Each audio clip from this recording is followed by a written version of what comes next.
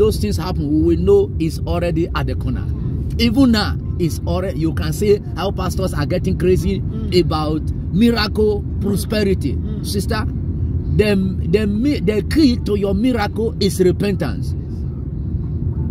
People are afraid of living right now in fear in Nigeria. Why will I be living in fear when I know I have a God who have the whole world in his hand, who is the head of all principalities and power?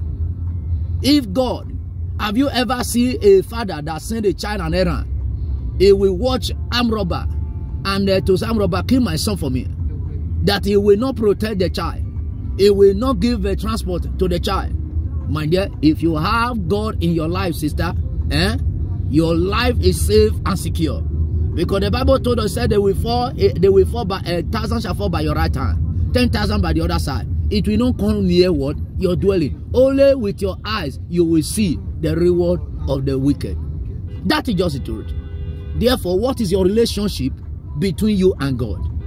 Do you still have that relationship right now that we are inside this car, that if the trumpet sound, you have 100% assurance, I'm going to heaven? How honest are you? How sincere are you? How truthful are you as a child of God? It's not by carrying Bible. It's not by being a worker in the church. It's not by being deaconess in the church. It's not by being pastor's wife in the church or I'm an evangelist. But what matter? If people are not seeing the character of Christ in you, the attribute of Christ, they will begin to see the attribute of Satan in you. But you need to check your life proper. Because a day is coming, best set aside, according to the book of 2 Corinthians chapter 5, verse 10 and 11. It said, for we must, he used the word must, whether you like it or not, must, for we must all appear before the judgment seat of Christ. That everyone will receive the reward of the thing that he or she have done, whether it is good or bad. Now, in same verse 11, it said, know ye wherefore the terror of the Lord will persuade men. But now, pastors are now telling people you are under grace, that you can live in sin and go to heaven. That you can commit immorality, you can tell lie, you can cheat, you can do anything and go to heaven. You can even do Yahoo Plus and go to heaven. Sister, grace is ability to conquer sin. Grace is not ability to continue in sin. Grace is ability to overcome sin. You just need to know this. That this morning carrying you, God have designed it because he want to speak to you. He want to remind you, my daughter, there is a standard that heaven cannot jeopardize with. Just like now in Nigeria, they didn't give you license to be selling a cookie. Did they give you license? No. But if they find you guilty of carrying cookie, what happened? You are going to prison. There is a standard. That's part of the evil that are in Nigeria now. If they find you contrary against the law, you are what? You are going for it.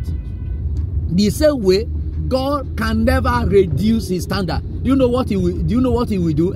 He will increase the grace again. He will increase the grace for you to able to what? To live above the situation in the world. Because we are in a perilous time. A time when you will begin to see people are getting crazy. People are crazy about wickedness. You will see how they will cut a woman bee. They will pieces it. But this at the time, but the Bible told us that a time is coming when the people that kill you, they will think that they are doing God's work. What are they saying now? After the more they kill, the more they have a what? Wives in heaven. Have vengeance in heaven. This is the fulfillment of the gospel. Go and check what the book of Matthew 24 said. You will find out many of them, they are being what? Fulfilled. If you still go and read the book of 2 Timothy chapter 3, verse 1, you will see that many of them, they have been fulfilled. Therefore, it's not a time for you and I to get prepared of righteous. Sister, if you miss that rapture, you can never miss the Antichrist. How is it possible?